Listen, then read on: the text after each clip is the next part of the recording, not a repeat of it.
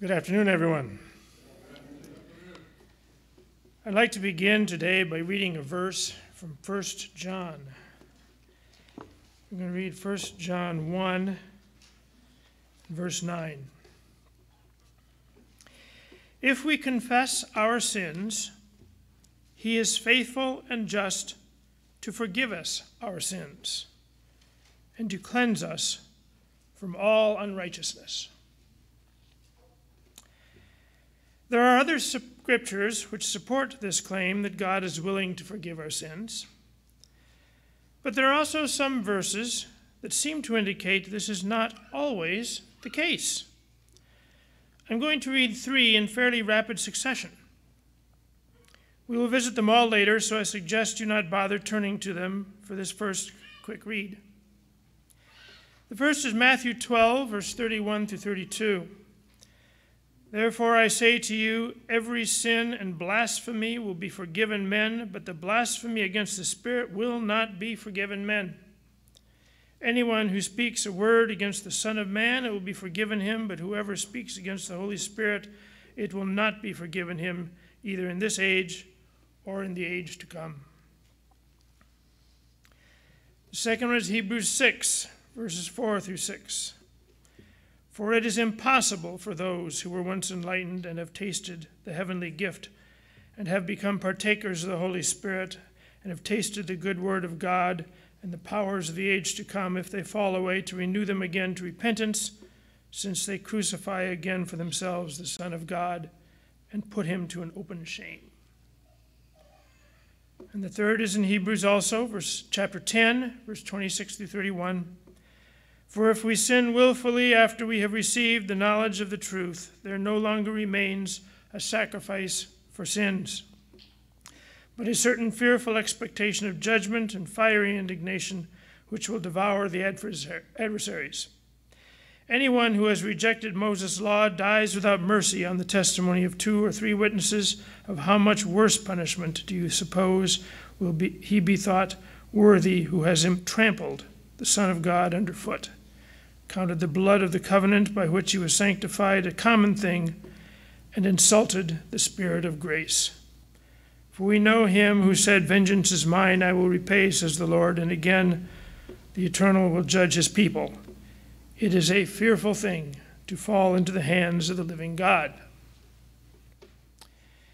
These verses are describing what has come to be called the unpardonable sin. Today I would like to look at this condition. Just what is the unpardonable sin? How easy is it to commit this sin? And is it possible that you may have committed it already?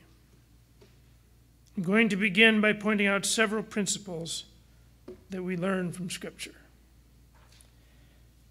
First principle, God expects us to forgive anyone who repents. In Luke 17, in verse 3, Luke 17:3, Jesus said, take heed to yourselves. If your brother sins against you, rebuke him. And if he repents, forgive him. And if he sins against you 7 times in a day, and 7 times in a day returns to you, saying, I repent, you shall forgive him. And in Matthew 18 and verse 21, we read that Peter came to him and said, Lord, how often shall my brother sin against me and I forgive him? Up to 7 times? Jesus said to him, I do not say to you up to 7 times, but up to 70 times 7. God expects us to have patience, love, mercy, compassion, and forgiveness towards our brother. Why? Because he is developing his nature in us. God expects us to forgive anyone who truly repents, because that is what he does. And God is infinitely more merciful and compassionate than we are. Principle number 2. God wants everyone to repent and be saved. In 2 Peter 3 and verse 9,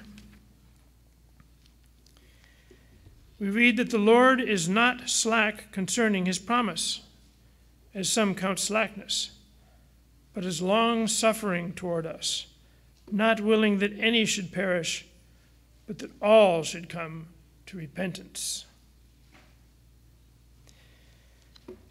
In principle number 3, we know that with God all things are possible, but there are some things that are illogical impossibilities, contradictions that in practice are indeed impossible.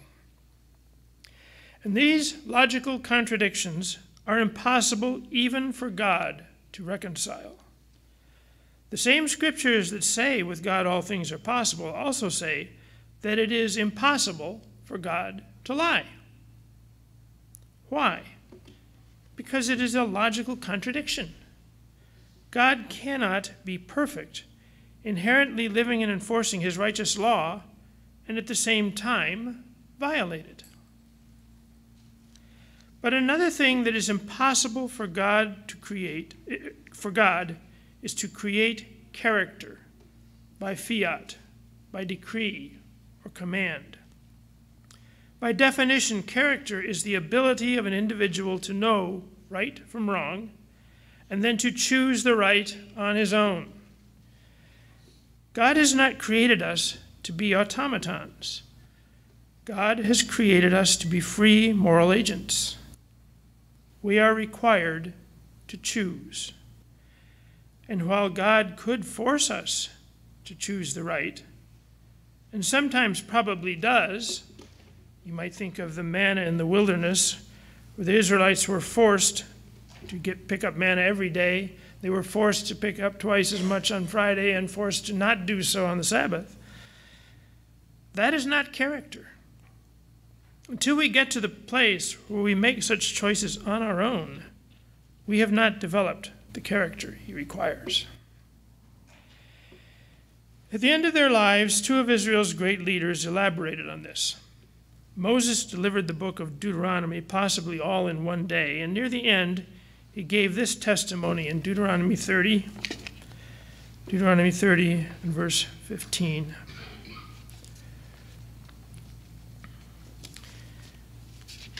Deuteronomy 30 and verse 15. See, I have set before you today life and good, death and evil.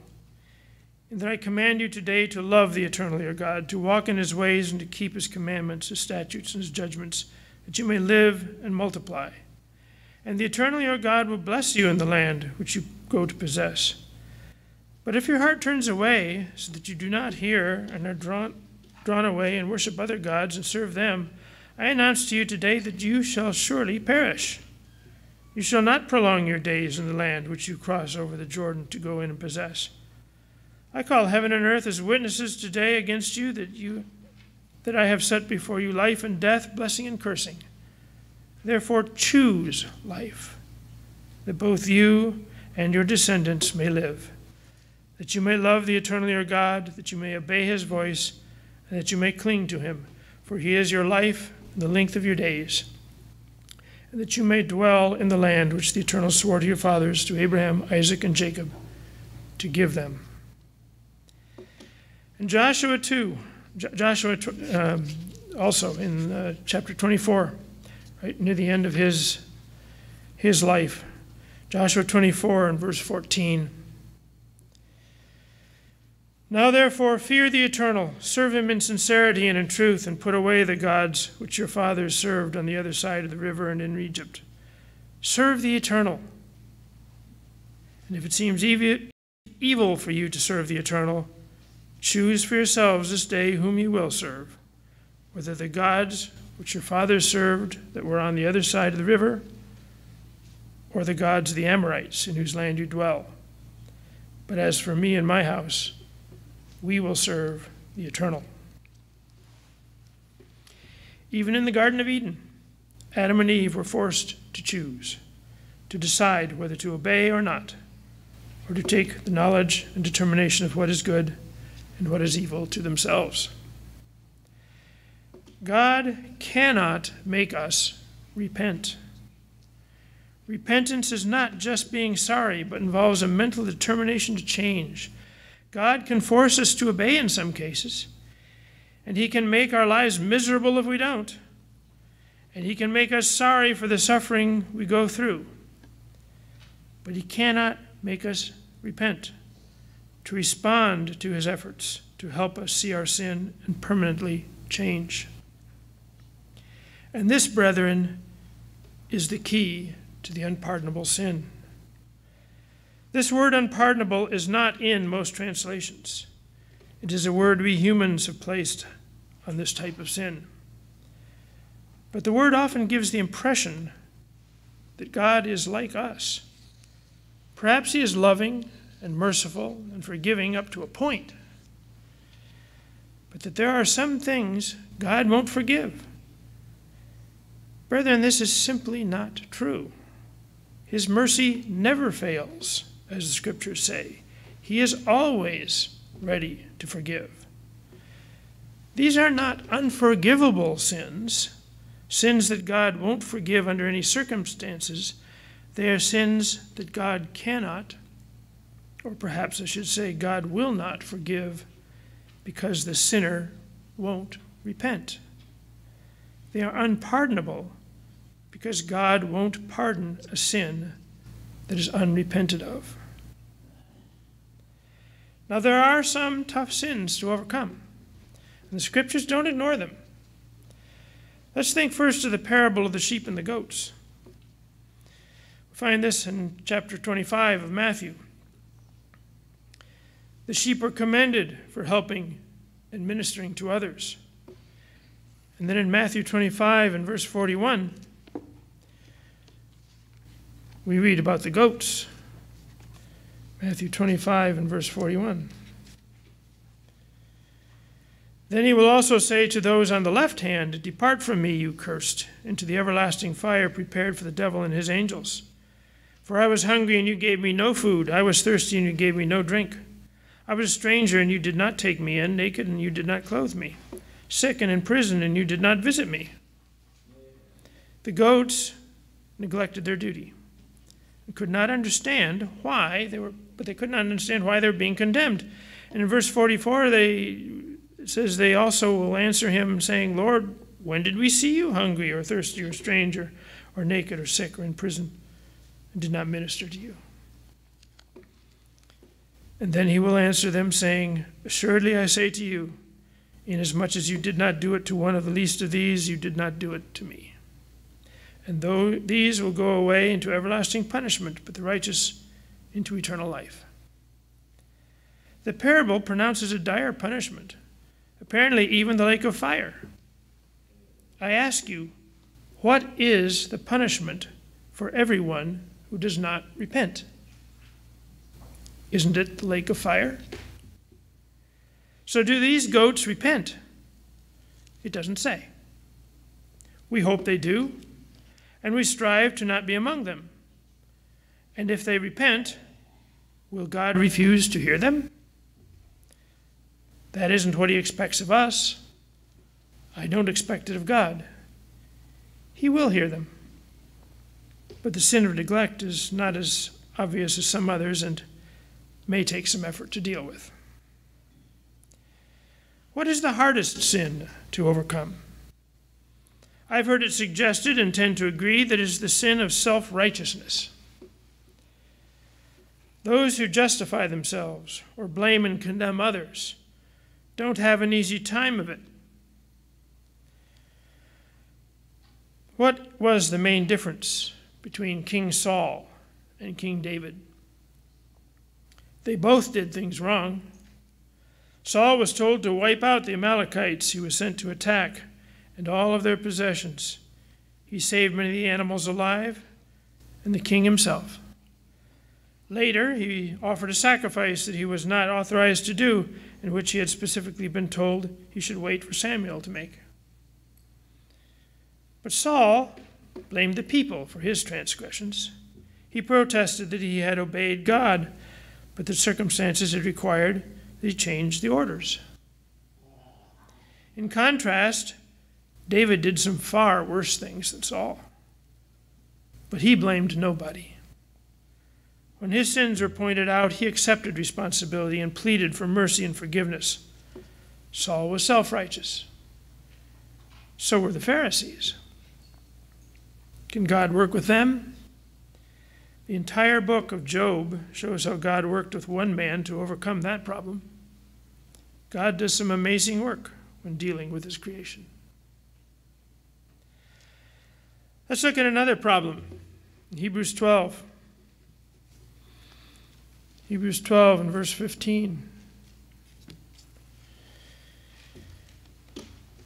Hebrews 12, 15 through 17.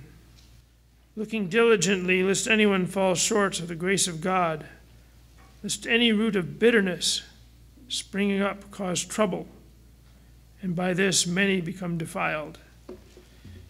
Bitterness can be a big problem. But he continues and says, lest there be any fornicator or profane person like Esau, who for one morsel of food sold his birthright. For you know that afterward, when he wanted to inherit the blessing, he was rejected, for he found no place for repentance, though he sought it diligently with tears. Esau found it hard to repent. In fact, his proposed solution was to kill his brother. Did he eventually repent? Can he eventually repent? I doubt God is finished with him yet. So who has committed an unpardonable sin? Only God knows. He will work with anyone to bring them to repentance. For those he cannot persuade to change, the lake of fire being removed from existence awaits. But God does not easily give up on us. What about the Pharisees? They were the objects of Jesus' condemnation throughout his ministry. It was the scribes and Pharisees he was addressing when he gave that first warning I read from Matthew about blaspheming the Holy Spirit. Let's look at the parallel account in Mark. In Mark 3 and verse 22.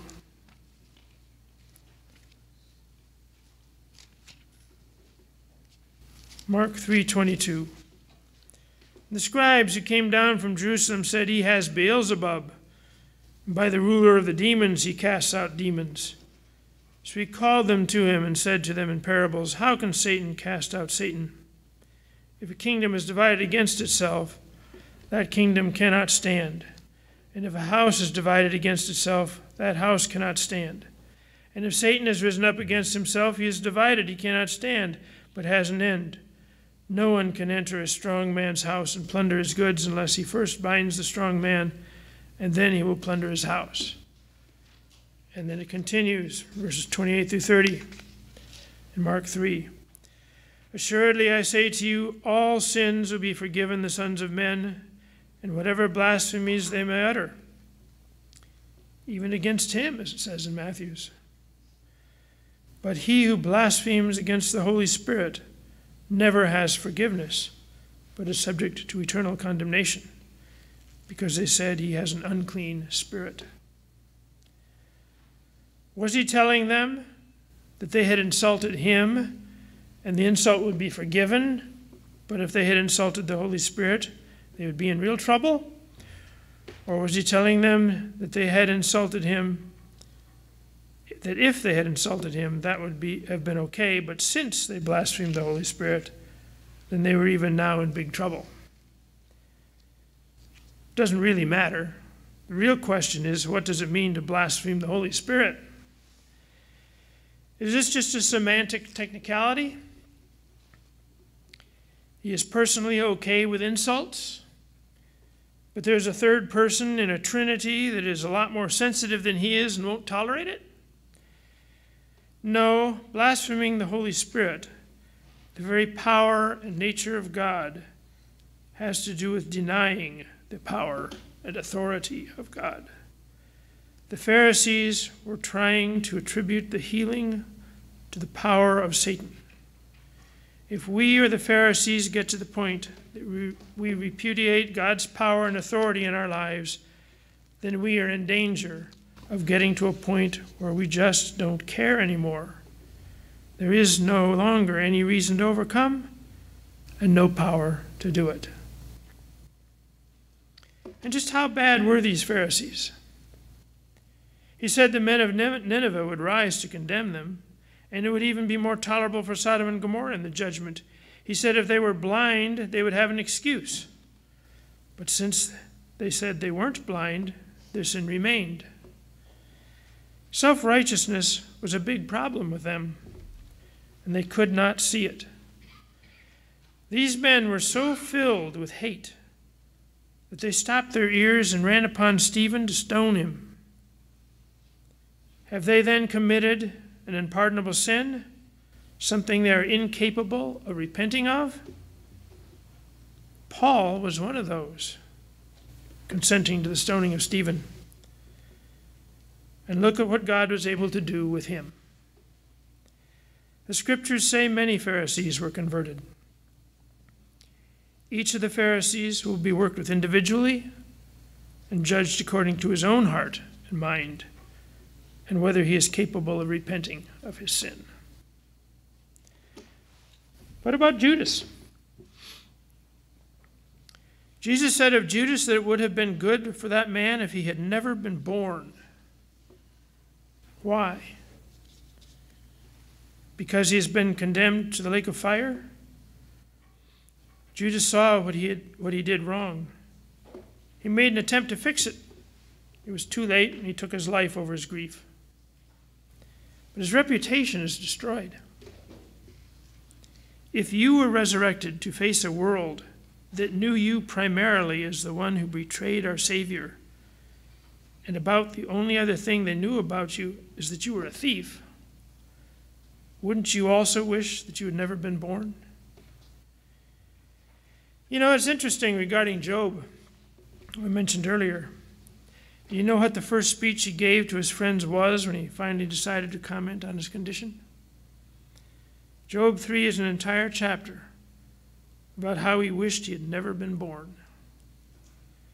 And that was only because of his personal trauma, not for something the whole world was down on him for. Can Judas overcome that stigma and repent? I don't know. But if he can, will God refuse to accept that? Perhaps a human would hold a grudge, but I'm persuaded that this is not the nature and character of God. But didn't he betray the Son of God and cause his death? My friends, Jesus was crucified because of our sins, not because Judas betrayed him. And what about church members who fall away? This is the primary subject of the passages we read about in Hebrews. Let's go back to Hebrews 6. Hebrews 6 and verse 4. For it is impossible for those who were once enlightened and have tasted the heavenly gift and have become partakers of the Holy Spirit and have tasted the good word of God and the powers of the age to come, if they fall away, to renew them again to repentance, since they crucify again for themselves the Son of God and put him to an open shame. When we are baptized, the sacrifice of Jesus is applied in our lives. We are reconciled to God through his death, and then through Christ living in us, we are saved by his life. Oh, that was the end. But at some point we find we sin again. Now what? We need the blood of Christ to atone for us again. Do we not, in effect, crucify again the Son of God? What did the author of Hebrews mean by this? I think it is apparent that he was referring to the literal crucifixion by those who hated this man and wanted him dead. Those who have truly fallen away to where they wish to crucify the Son of God all over again, to get rid of him in their lives, are not easily going to repent. Indeed, it may be impossible for them to do so. And this concept is very much related to the other passage in Hebrews, which ties all of the unpardonable sin passages together, and we'll find that in Hebrews 10. Hebrews 10 said, verse 26, if we willfully, after we've received the knowledge of the truth, if we sin willfully after we've received the knowledge of the truth, there no longer remains a sacrifice for sins. What does it mean to sin willfully? Other translations say deliberately. This is more than sinning willingly. We have probably all been guilty of that. This is what Paul said to Timothy in 1 Timothy 4 and verse 1. Now the Spirit expressly says that in latter times some will depart from the faith, giving heed to deceiving spirits and doctrines of demons, speaking lies and hypocrisy, having their own conscience seared with a hot iron. This happens to all of us, possibly. But have all those committed the unpardonable sin? Let's go back to Hebrews. If we sin willfully after we receive the knowledge of the truth, there no longer remains a sacrifice of sins, but a certain fearful expectation of judgment and fire indignation which will devour the adversaries. Anyone who has rejected Moses' law dies without mercy on the testimony of 2 or 3 witnesses. Of how much worse punishment do you suppose will he be thought worthy who has trampled the Son of God underfoot, crucified him again, counted the blood of the covenant by which he was sanctified a common thing, and insulted the Spirit of grace, blasphemed the Holy Spirit? So what about those who have given up on their calling, including friends and family? Can they repent? Will they repent? Again, I can't answer that. Only they working with God can answer that. What if they fall asleep before they repent? Can they still repent after being resurrected? Yes. But will they? Again, I can't answer that. But I know this. If they don't, it will not be because God will not permit it. It will be because they won't do it. I suspect many of them will be of the same mindset that one of the apostles was. In John 20,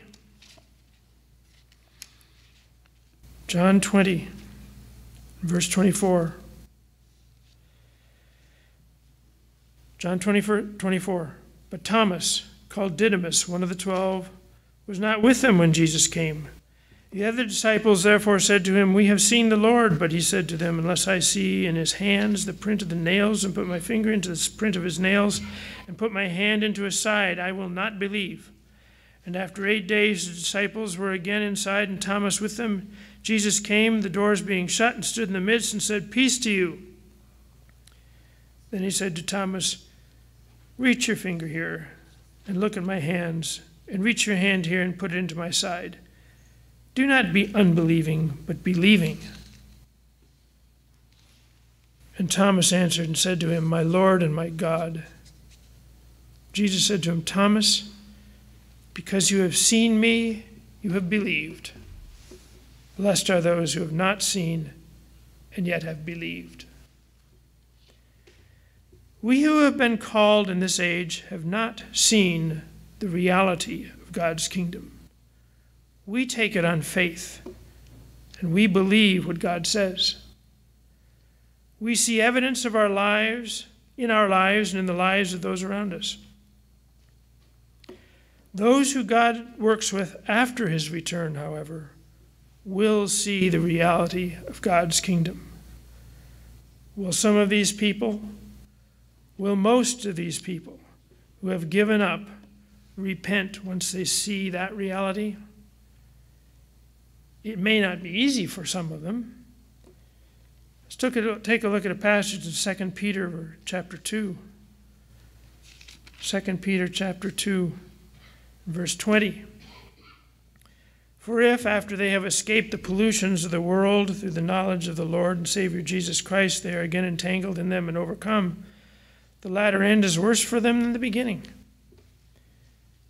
It would have been better for them not to have known the way of righteousness than having known it to turn from the holy commandment delivered to them. But it has happened to them according to the true proverb, a dog returns to his own vomit, and a sow having washed to the wallowing in the mire. Many who have fallen away are not even hostile. For them it may be relatively easy. There is little doubt that God will succeed in working with them.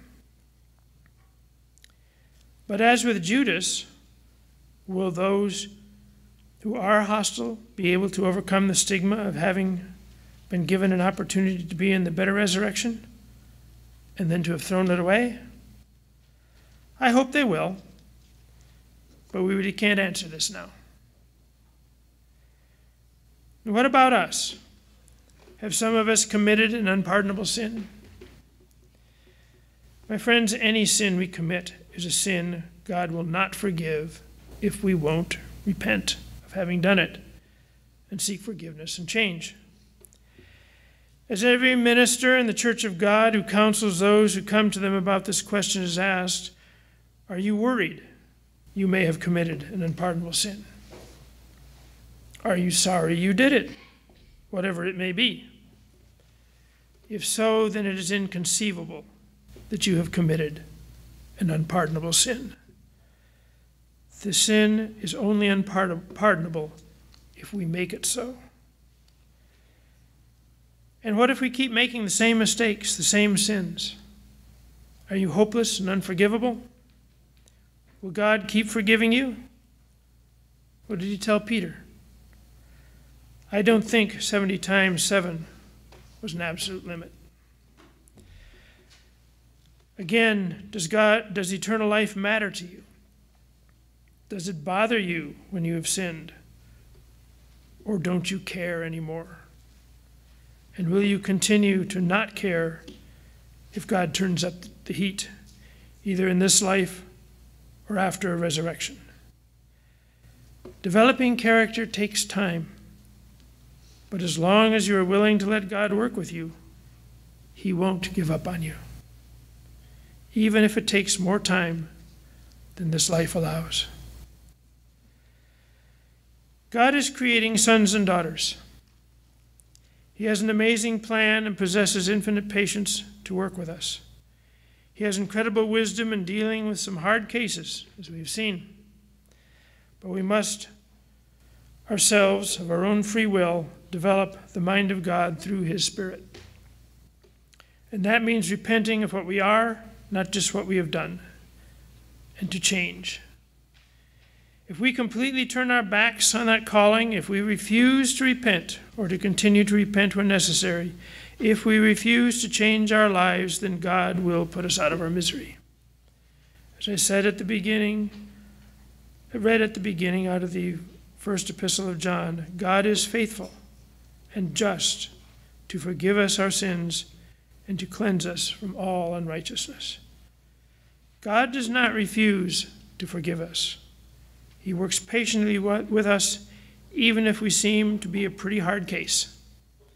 But whether we ultimately commit sins that God will not be able to pardon because we won't let him is entirely up to us.